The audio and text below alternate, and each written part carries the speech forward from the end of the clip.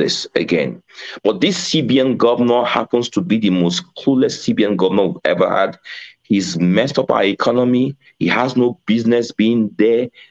And 1 hour longer, he needs to pack up and go.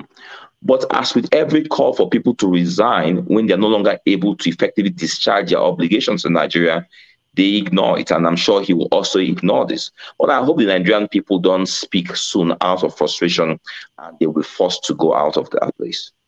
All right.